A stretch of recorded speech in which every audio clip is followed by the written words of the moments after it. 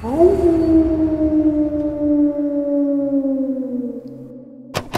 I know what you're thinking. Mermaids? What on earth are you talking about? Well, a few months ago in April, I reported on the disappearance of Zayd Dada from Mount Nyangani in Zimbabwe. During my reporting of that incident, an unrelated but interesting topic came up. I'm not making this up. The belief in mermaids in the region is taken seriously, so much so that it has real and noteworthy consequences. In early February of 2012, the Water Resources Minister Sipepa Nkomo in a committee had to explain why work on multiple dam sites had stopped. The government workers at the dam sites of Mutare, Manicaland, Gokwe and the Midlands had all reported being hounded by things in the water. The workers at the time were updating their water pumps and installing new ones, but they began to report unusual experiences.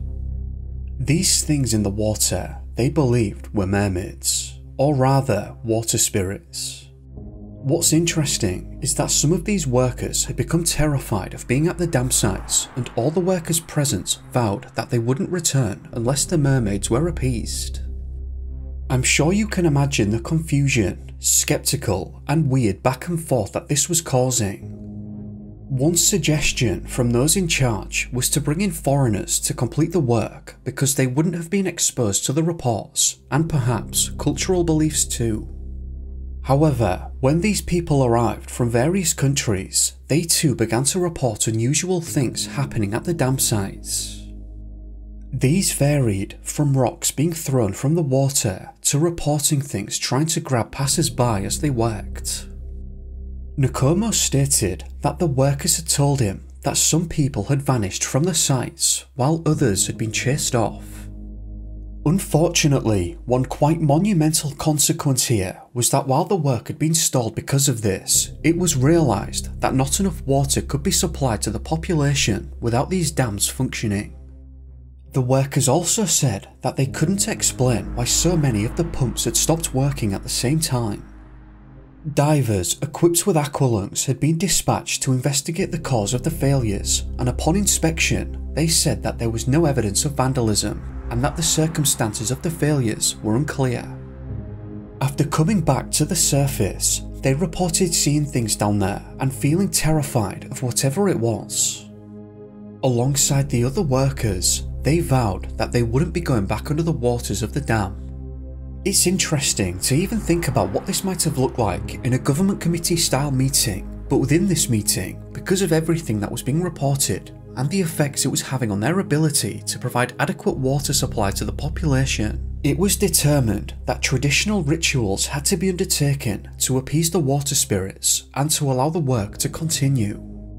These rituals took place where traditional healers came in and performed various acts, including brewing traditional beer to appease them. This apparently worked, and when the workers returned, they said that the whole atmosphere had changed and they were able to work undisturbed. I suppose one fair question might be, was this some kind of mass hysteria event? If the belief in these things are quite strong in the local community surrounding the dam, I suppose it is possible to see how rumours and mistaken events might have led to some kind of hysteria. The rituals may have acted as some kind of placebo effect, in that, rather than being effective, the people involved perceived it as being effective and therefore believed that they wouldn't be bothered anymore. I suppose preference is going to come down to one's personal persuasion in regards to their belief on the matter. However, this wasn't the only time mermaids or water spirits were a problem in the Gokwe Dam. 5 years after this incident occurred, something else would take place here.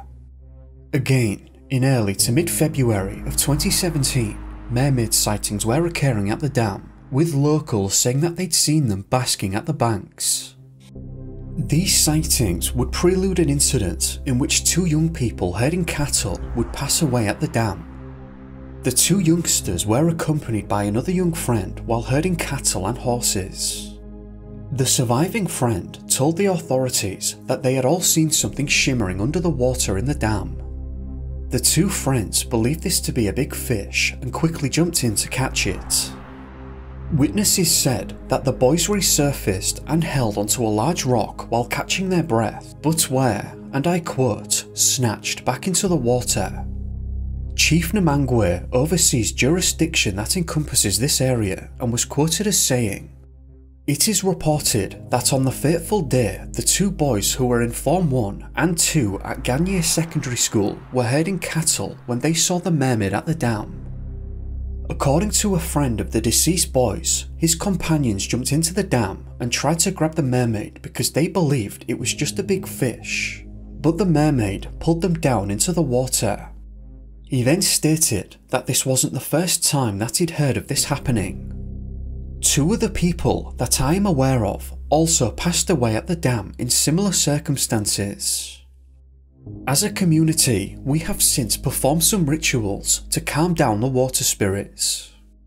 The authorities investigating the incidents refused to comment on what they believed may have happened here, but they did however confirm that all bodies had been retrieved. To believers though, this was reminiscent of an incident that occurred in June of 2000 where villagers in Mahondara woke up to the news that two men had drowned at a local dam. What surprised the locals was that the two villagers in question had reported previously that they'd seen a mermaid at the dam and that they were going to catch it. This made the locals believe that they had been taken by whatever it was beneath the water. It's also interesting the way that the locals speak of these water areas. The chief in Mondoro said that he finds the dam area so eerie that he avoids going anywhere near even during the day. His wife states that the mermaid didn't always inhabit their village's dam, but rather it arrived sometime after construction. She said that one day as she was passing by, she saw a whirlwind in the distance. She said that it was narrow and towering, seeming to reach into the lower stratosphere, but always moving towards the lake. When it met the lake, she heard a loud splash as if a boulder had just been thrown in. Another woman, older, doing her laundry at the time, said that it was an ominous spectacle and that she believed it was a water spirit, or rather, a mermaid that had come to live in the pool of water. The chief said that shortly after this whirlwind arrived, people would disappear around the dam and lake. He said that they'd find unfinished laundry draped across the rocks as if abandoned suddenly. Their son also had an incident to share. He shared that he'd taken the family dog fishing near the dam. He said that the dog was sitting nearby when he heard a sudden shriek. He ran towards the dog but only saw where it had entered the water and never returned to the surface. After realising that the dog had gone, he abandoned his fishing equipment and ran out of the area, believing that a mermaid had taken the dog. It's also worth pointing out that crocodiles also inhabit the area, so that seems like it could be a likely explanation. I suppose actually, for those that hold the belief in mermaids, especially mermaids taking people beneath the water, crocodile-infested areas seem to be a crux here. TheCultureTrip.com states that crocodiles are prevalent in Zimbabwe's water bodies, so one can only assume that this is the case for most bodies of water there. In instances where people have seen others taken beneath the surface, this surely seems like the most plausible reality. But not to many, reports of mermaids taking others is still being reported today. In July of this year, 3 people disappeared in a pool of water during a ceremony. Here's what was said. 3 villagers from Mapanzio communal lands in Masvingo disappeared last Friday after plunging into a pool under mysterious circumstances. The 3, whose identities have not been disclosed, were apparently performing rituals in the banks of the Mugoswizi River before jumping into a pool along with 2 of the villagers.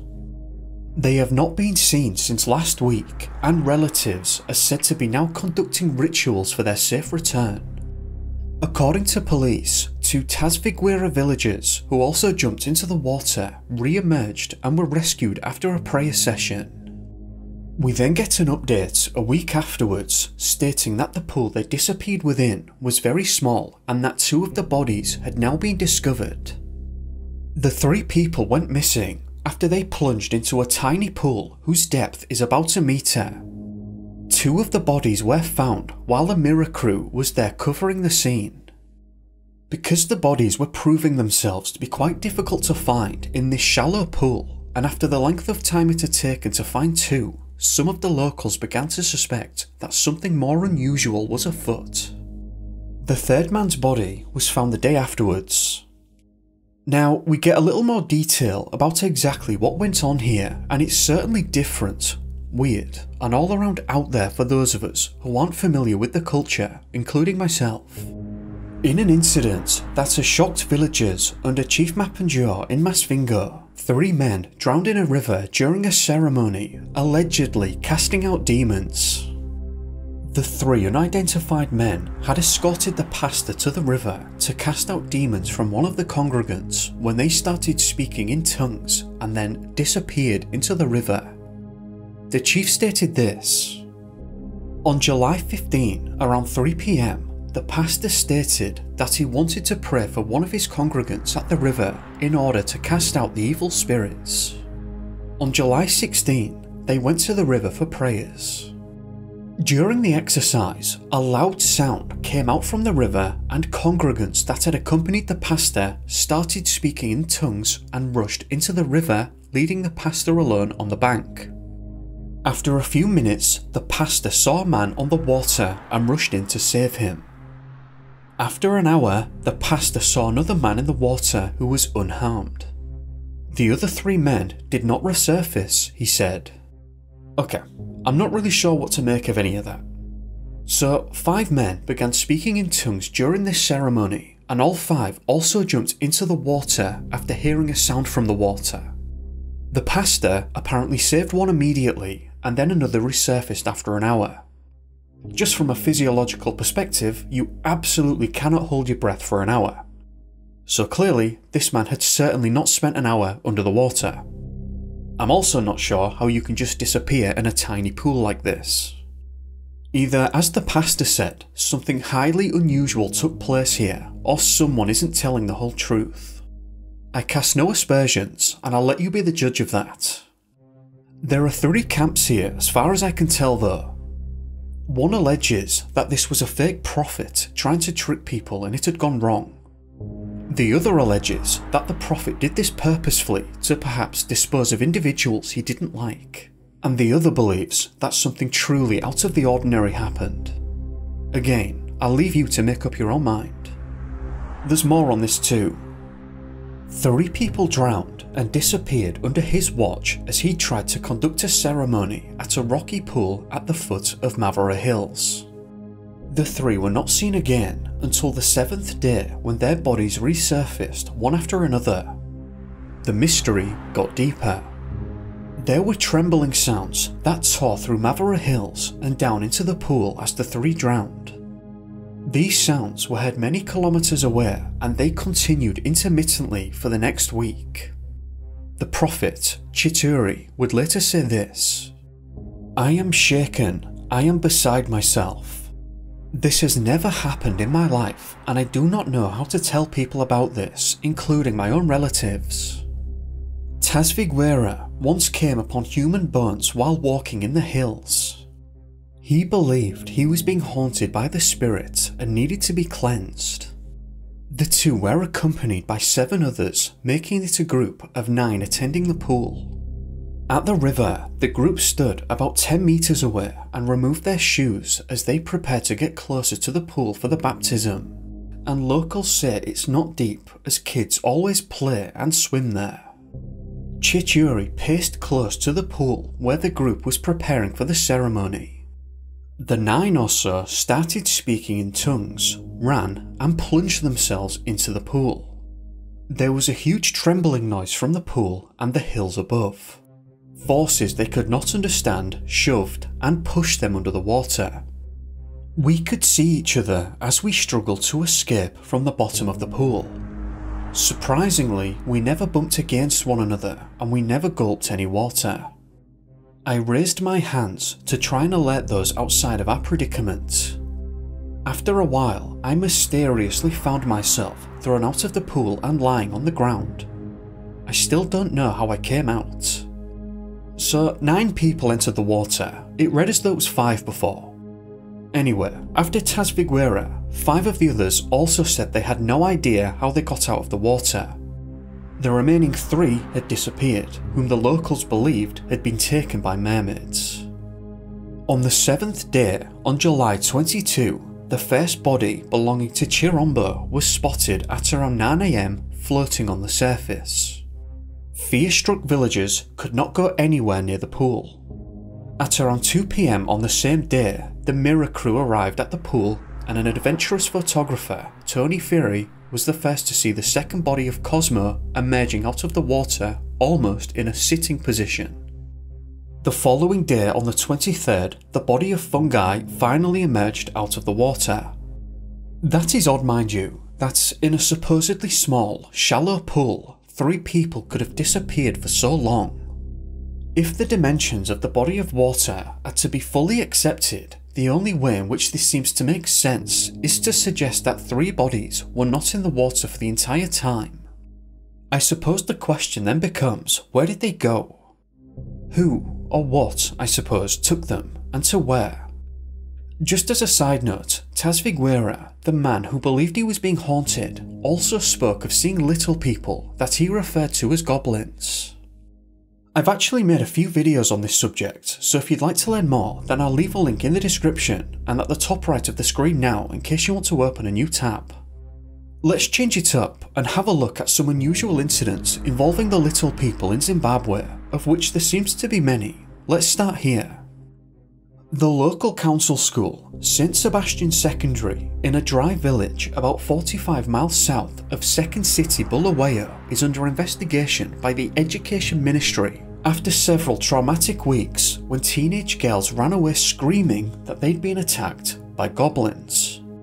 Parents say their daughters were attacked in classrooms by the little people who transformed into baboons. Good actual lord, what is even happening in Zimbabwe? Local educational inspector Patrick Dube confirmed the upheavals at the school. As a ministry, when we hear issues, we investigate, and we are yet to establish what is really happening at the school. The year after, in 2013, 4 schools believed that they were experiencing these attacks. Local officials insist that pupils at the schools listed, all in the South Province, have been terrorised by goblins. Many parents have stopped sending their children to school. The headmaster of one of the schools told the state-controlled Chronicle newspaper, "The whole school is being affected. We cannot continue operating under such an environment. When the attacks start, pupils run amok. They start screaming and panicking, and eventually the whole school runs amok." Belief in goblins and witchcraft persist in many parts of rural Zimbabwe. Goblin sightings are reported seriously in both the state and the private press. They're not kidding about that, they seem to be taken very seriously, even in absolutely absurd situations. In January of 2014, a family believed that a lodger of theirs had accidentally invited a goblin into their home that had taken refuge in a suitcase. The family insinuate that the little person would cause mayhem in their home, purposefully frightening everyone inside and stealing things. They took this suitcase to the police, and I'm going to let the Bulawayo 24 News tell the rest. A family from Bulawayo's Niketa 7 suburb dumped its tenant's goblin at the police station, sending cops fleeing in different directions. The incident occurred at about 8 PM on Wednesday. One officer said, "We heard some screaming coming from the charge office, and most officers who had knocked off rushed to see what was happening. At first, everyone gathered around the suitcase, wanting to see what was inside. The officer said a traditional healer who had come with the family opened the suitcase and a very weird looking creature jumped out. The officer continued, no one told anyone it was time to run. One minute, the charge office was full, the next, it was empty. I think some people went out through the windows because we could not all have fitted through the door." Police officers gave differing versions about how the goblin looked. Some said it looked like a snake with the head of a dog, and others said it was a dog with scales like a pangolin. They all agreed that it smelled terribly. So all the officers in the room believed that something came out of the suitcase which terrified them enough to flee through the windows. What's interesting about this is that the Bulawayo 24 News contacted the deputy police spokesperson, whose name I'm not even going to try to pronounce, and he stated this: "We are handling a case whereby a 34-year-old man was brought to one of our police stations by members of the community following witchcraft suspicions. It is, however, too early to conclude that it was indeed an act of witchcraft. So I suppose people were blaming the tenant for purposefully doing this rather than him accidentally inviting the goblin. These stories can be hard to follow, especially because they're so far removed from the norm. Some incidents in which the community believes that the little folk are involved are actually more serious. Here's a report from the Zigawini village in Zigola. Residents from the village are living in fear amid indications that invisible creatures suspected to be goblins have been terrorising them since last year, mysteriously taking their children, livestock and destroying their crops. It is said in September last year, 2 families lost their children due to goblin attacks. Residents expressed relief after a prophet claimed to have gotten rid of the goblin. However, the peace was short-lived, as it is reported that the residents are once again subjected to suspected goblins that are said to be taking several villagers' cattle. The alleged goblins strike during the night. This was stated by one cattle owner. Every morning we wake up to find another cattle has disappeared, which they later find deceased. At first we thought it was a thief, so we took turns in guiding them in the hope of catching the thief. It was all in vain because we never caught anyone, but every morning we find another deceased cow in different homesteads. So far, 30 cattle have been found deceased in this area. I have also lost some of my cattle." The cattle owner then went on to say that the villagers were seeking traditional interventions to cleanse the area. "Whether it's goblins or someone using juju, we are tired and we want the goblins or the person behind this caught. I have heard complaints that the goblins are also destroying some villagers' crops."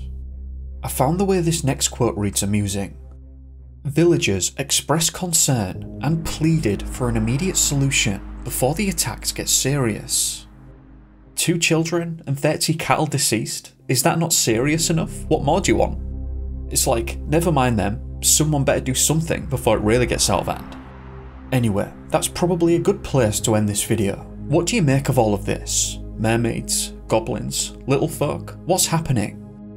I'd just like to thank you for watching. If you found the video interesting, then please do leave a like, hit the notification bell and subscribe on your way out. If you didn't, then feel free to give the video a dislike. I'm just looking for your honest opinion either way. If you'd like to support the channel, then you can buy me a coffee by hitting this button beneath the video, sign up to Patreon, or grab a shirt or a mug from here. I hope that you've had a great day, or evening depending on where you are, and I'll see you in the next one. Be safe guys. Peace.